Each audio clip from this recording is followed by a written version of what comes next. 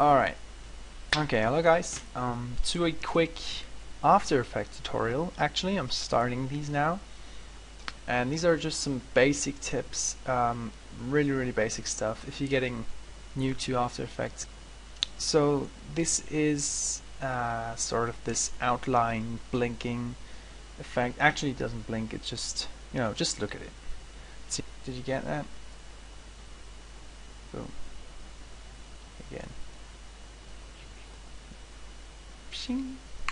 It's cool. And those particles, I won't be showing you how to do them. It's done with Particula and some 3D camera work here, some depth of field, very harsh blur here, and the background is very easy to do. I'll show you everything. Okay, so you're in After Effects. Let's click on this button to create a new comp, and we call this white outline beam, like that. 30 frames per second, that is a bit big. Let's set that down to 900 and by 600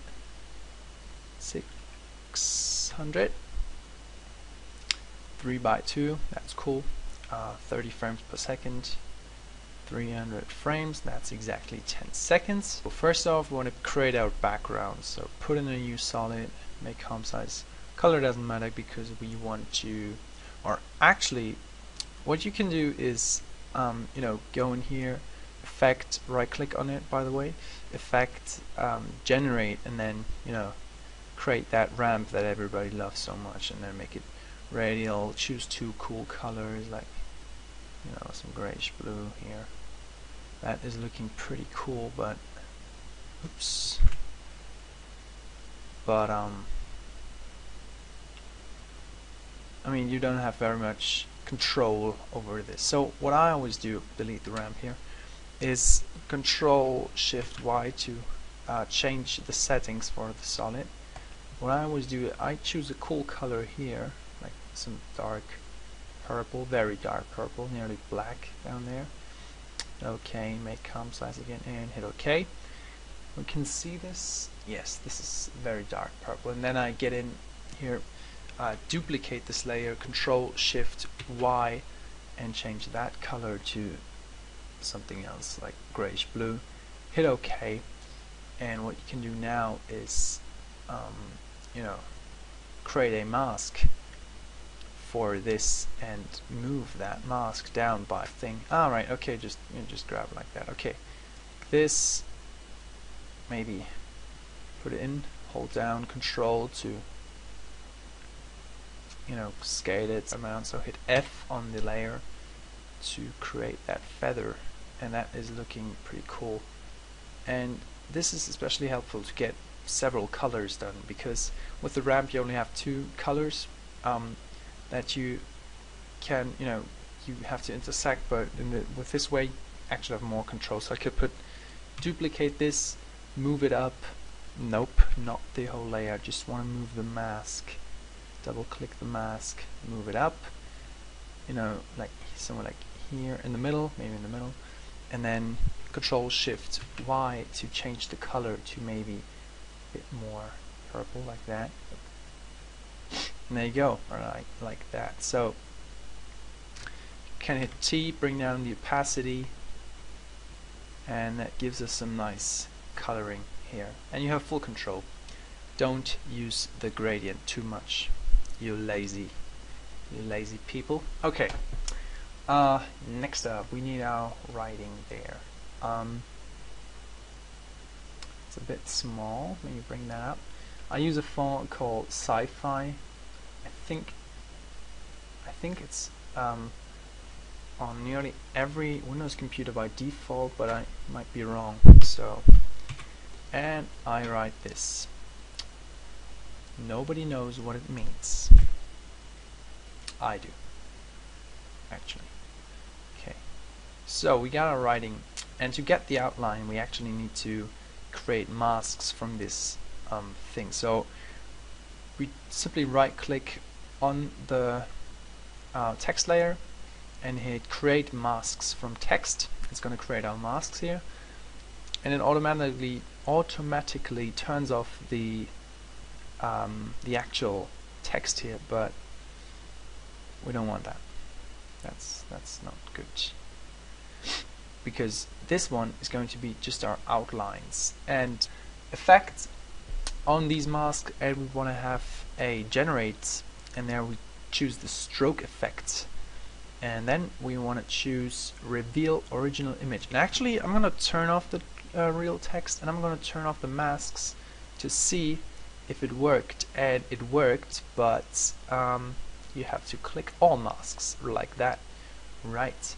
So now we have transformed these masks into, you know, into actual strokes. So we can play with the thickness of them like that, or we could just leave it as it is because I think it looks cool. So we need to animate the stroke, and we have the start and the end position here. Let's play with them, and you can see that is what it does. So end is the end, and start. What am I talking about? Okay.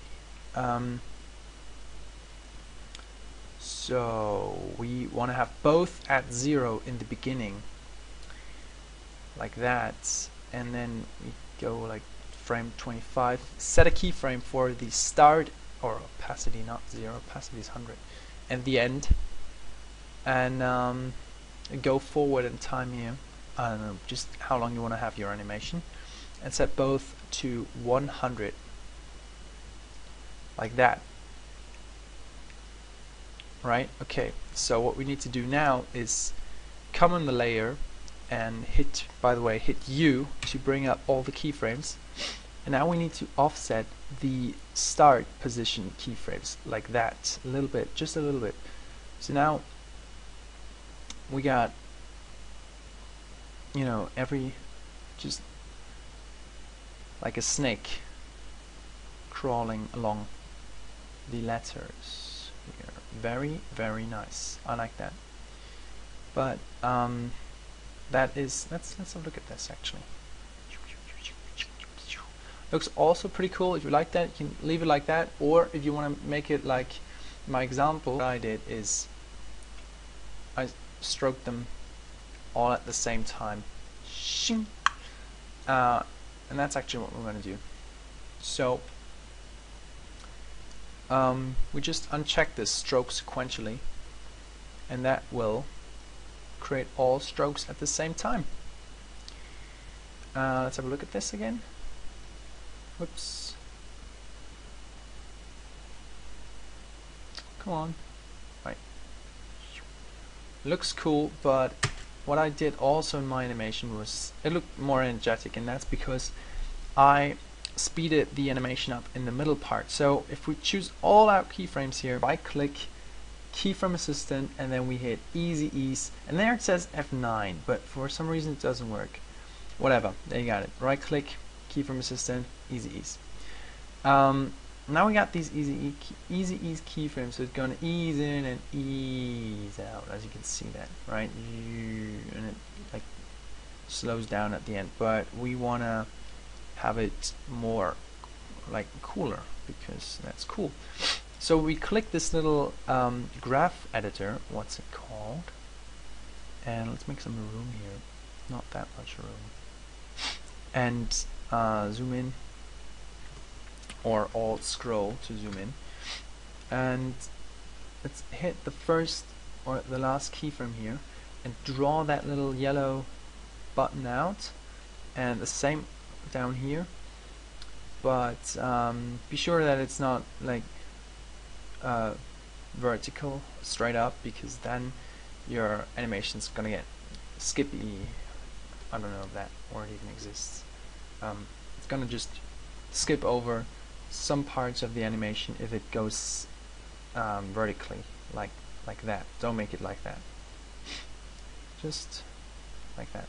And I think the start animation curve always has to be above the end animation curve, because if it's underneath, what you're gonna see is that your lines sort of then come from the other direction, because you have your end first and then the start, which that you got it. Just make sure the yellow curve stays above the purple one. So draw that out and draw this one out as well, so that you've got a nice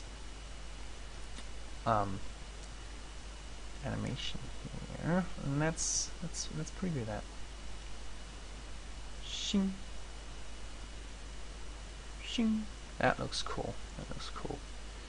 Pretty awesome. Can we see it again, please, sir? Hello. Oh God. Awesome. Okay. I'm seeing down here this one, that one. If you take a closer look at that one. Okay, it's alright. I thought it would disappear. Make sure it's always above it. And if we zoom in here very carefully, we see this is actually you can draw that up a little like that and draw this one up so that you make sure that all the time there is something to see of this line. Yes, okay. Go out of the graph editor. Next thing we need to do is let's see. So we got the writing here. Maybe we set the transfer mode, or actually we can just hit T and bring down the opacity on that one. And will give us some cool look. Or you can play with the transfer modes. Maybe set it to 100. Hit F4 to bring that up. And maybe set it to, I don't know, linear, soft light. I meant to click. There it is, soft light. Okay. Yeah, these lines are looking not pretty cool. So we can always play with these settings, make them thicker, or more brush size here. Unfortunately, you can't give them like an opacity boost. What you can do is right-click, Effect, Stylize, and Glow, and that's going to give us some cool glow on these edges here. And you know, let's strength up. That doesn't matter, it's white anyways. Okay. Yeah, that's looking better.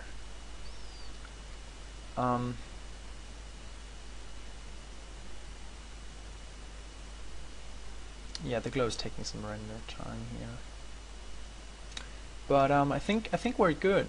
Think about it, you can put a texture on the writing so that it looks like metally, something like that.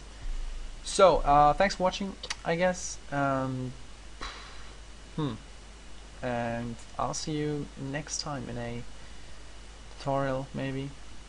Those things are liked. Right, press the like button, because if you don't like, you're not cool. Like. Okay, bye, see you.